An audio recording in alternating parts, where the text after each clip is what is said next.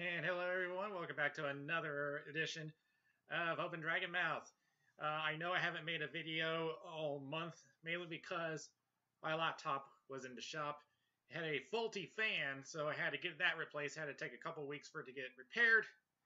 Also been out of town, so a lot of stuff going on. But alright, let's go ahead and get started. The first part of this video is pretty much going to be a lot about Pokemon, mainly because of the game on the mobile app, and just in general.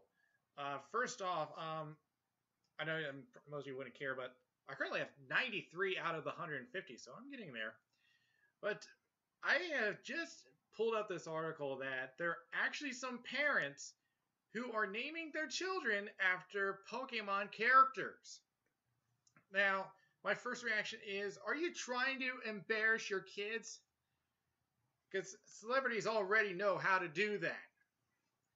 Now, of the names that were given, the most popular one that seems to come up is the Gen 3 Pokemon Roselia, which I'll admit is not the worst name that they could have given their child. But then you have names like Onyx,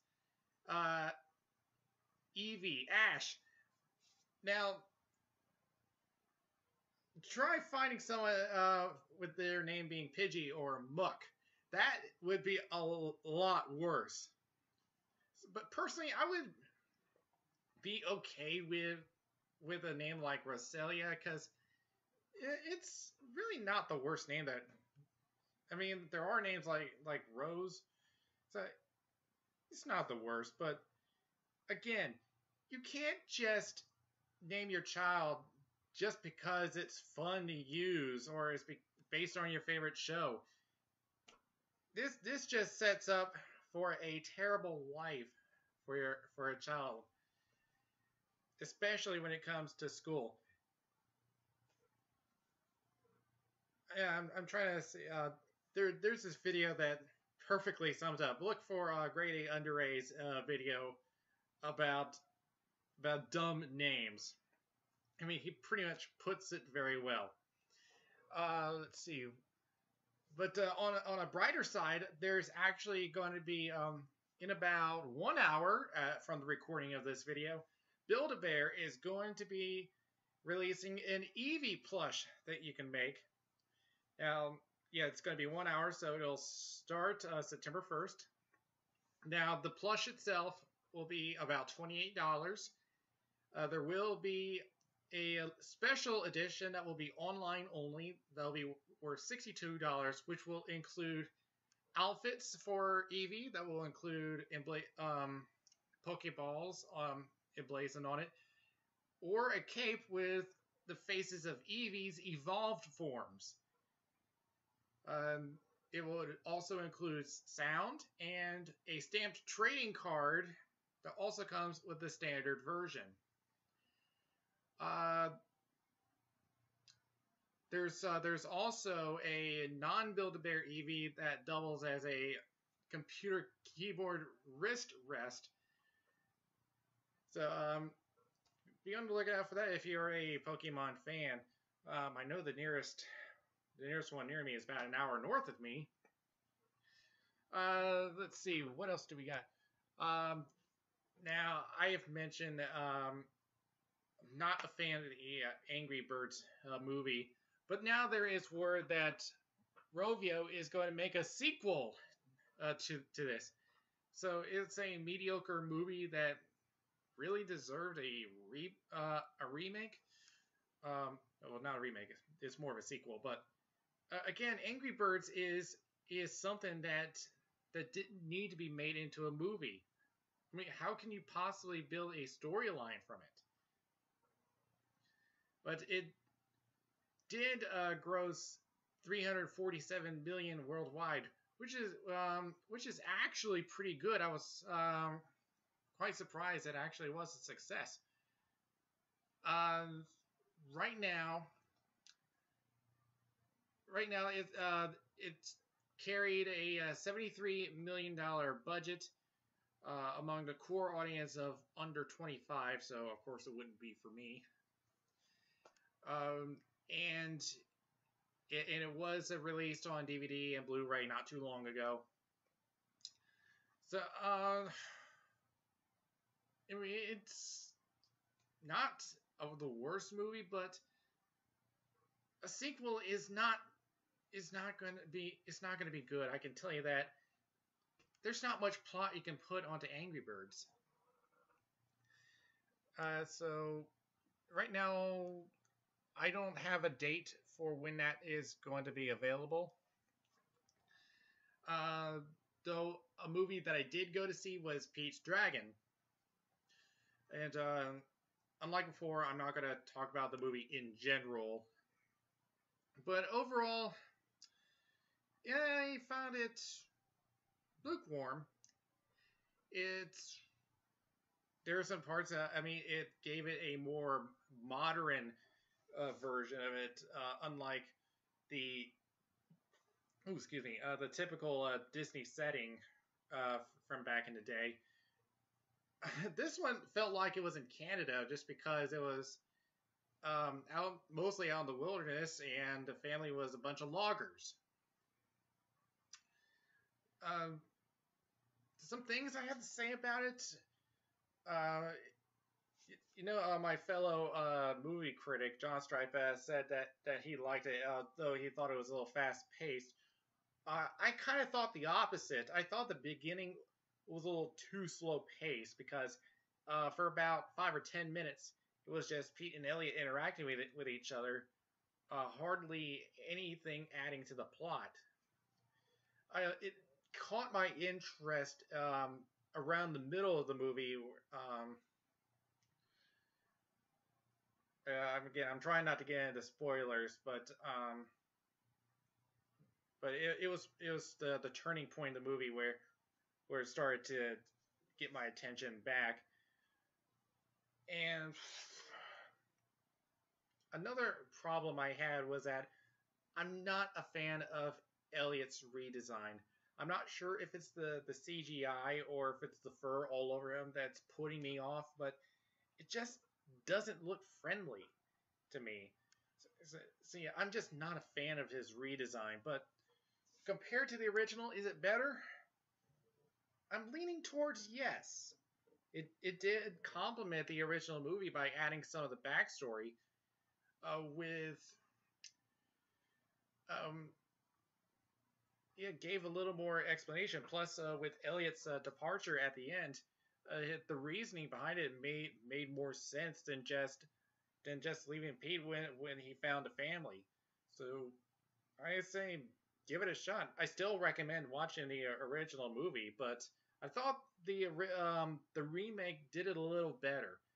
I think sometime soon the Nostalgia Critic will have to call for another old versus new episode. And it's actually gotten some good reviews. Let me see, where is it at right now? I know it got at least, it's somewhere in the 80s range. It's currently holding an 87 with critics, 81 with audiences. So it's pretty good. Is there any upcoming movies that I should know about? Oh, yeah. They gave the trailer for Storks, which I can tell you this is going to be a horrible movie. Just by looking at the trailer, I do not like the idea of it. Of course, there's the live-action Beauty and the Beast. I did see some images of the characters there. Most notably, I liked. It looks like Gaston is a very good. I like his appearance. Because he's supposed to be the most masculine guy in town, the most good-looking guy, and I really liked it. They also gave some of the CGI images for Lumiere and Cogsworth. I'm gonna have to get used to that, to those designs. They were just like they're very stationary. Like the very first image you saw in the animated version. There's still some more details that are coming out, but Should be, when is it slated to come out? September 23rd. And let's see. There's also Trolls, which I think is going to be another Smurfs movie. So I don't think that's going to turn out very well. We'll see. What else do we got going on? Oh yes, Nickelodeon is going to be making a 1-hour TV special of Rocko's Modern Life, a great series that I watched growing up. It is a fantastic series. If you haven't seen it, go look it up. Look at their episodes. It is fantastic. It is a slice of life style. Um, it lies between the I'd say boring Doug series to the very grotesque Ren and Stimpy. So it lies in the middle. So this is the third project that Nickelodeon has announced, with the other two being the Hey Arnold film, and also the film based on Legends of the Hidden Temple, a very, very good game show back in the 90s. Now, of course, with it being Nickelodeon these days, I'm very worried about how this is going to turn out because um, a lot of the stuff that Nickelodeon that has produced in recent years has been crap. So I'm very worried about how they're going to make Rocko. If you remember from Ren and Stimpy, they had their adult party cartoon, which was not, if I was correct, was not aired by Nickelodeon. In fact, I think it was actually Spike TV that actually aired it, and it was horrendous. Look for any review on a particular episode called Ren Seeks Help. The most disturbing. It. I mean, Ren and Stimpy was grotesque where it was entertaining. This one was grotesque to the point where it was offensive. But we'll just have to see. I currently do not have a release date for it at this time. We'll keep an eye on that. Nowadays, I don't actively look for particular furry videos on YouTube, mainly because aside from the convention videos, it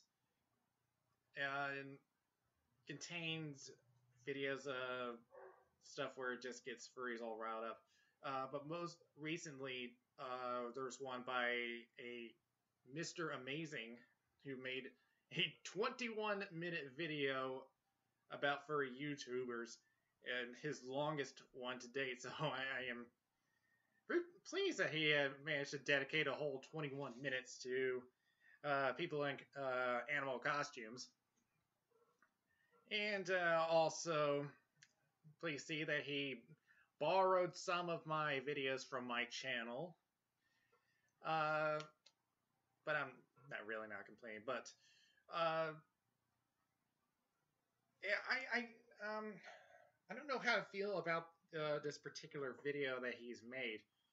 I mean, all throughout the video it has this angry tone, and I'm not sure if he's trying to be serious or comedic, but like I mentioned earlier, I've watched for the past few months Grade A Andre. He makes these rants that make some great points, and at the same time they're very comedic. This one, I'm not sure if he's just angry, serious anger, or what. But I look in the comments, and there are 3 different types of comments that I see. You make some good points. Who do you are to judge furries on and try to defend it? And the third type of comment is that the black guy from Channel Awesome? Which, yes, it is. That is Malcolm Ray. I became friends with him because he, I think it was last year that he actually visited North Carolina, one of our fur meets, that I got to know him personally. And we've met up at conventions ever since. If you saw in the Anthicon video, and just kind of dancing around with him along with Felix. Uh, so yeah, one of my problems was I'm not sure what kind of a video is trying to make here, but and also yeah, he brought up autistic people. I've mentioned before that I was diagnosed with Asperger's syndrome, something that I got to deal with for my entire life. It does get annoying, but I have to deal with it all throughout my life. Um, it and it's a very complex condition that we have a hard time understanding. If I recently come across some stuff where people still believe that autism was caused by vaccines, which it doesn't.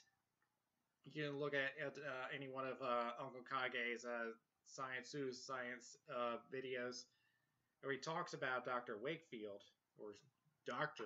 Wakefield. Um, it, it's something that we're still trying to understand. But nowadays I see people try to use it as a joke, which I don't quite understand what the joke is. Um, I mean, personally, I'm sure it offends people, but I just don't see the joke. But to be fair, there were some points that he did bring up, like one of the bronies. I don't know what his name is, but I think it's best that I don't.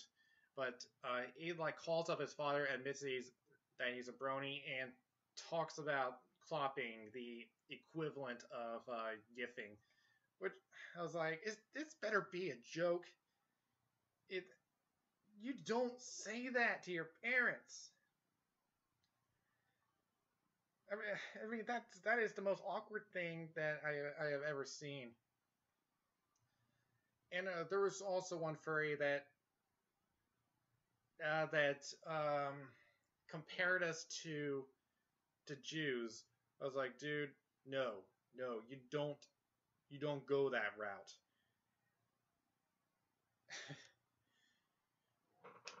I mean, what else can I say? It's I don't know.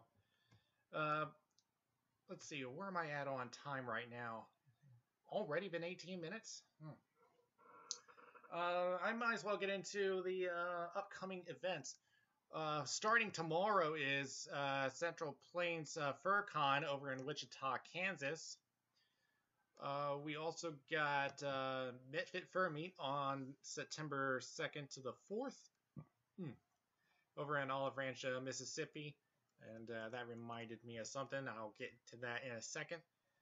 We have ZampaCon from the 2nd to the 6th over in Bologna, Italy. Brazil Fur Fest from the 9th to the 11th over in Santos, Brazil. Furry Migration from the 9th to the 11th over at Minneapolis.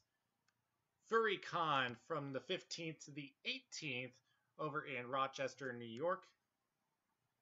We have Fur Jam from the 16th to the 18th in Sydney, Australia. H-Con from September 28th to October, what was it? Was it 2nd or 3rd? But it's in Erbach, Germany. It was on the 3rd. Arizona Fur Con over in Phoenix from September 30th to October 2nd. And finally, Fur Wag from September 30th to October 2nd over in Australia. So we got all that out of the way. And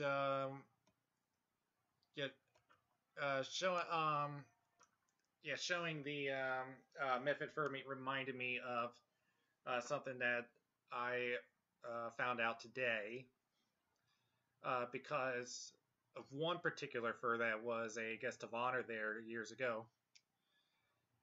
Um, if any of you know Isfacat, yeah, he was one of the guests of honor at Method Fermi years ago.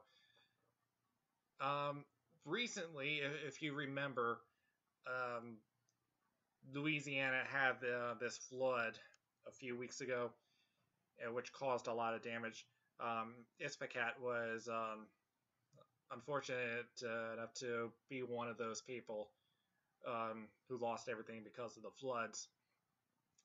Um, so now he needs help. He is looking for $20,000 to help him out. There is a GoFundMe page to help him out, and right now he's at 675. 18 people had donated. So so if you want to help him out, um, his name is Alan Ferris, Faris. I'll put the link in the description below. He does need our help. So I will end it right here. This dragon's mouth is now closing.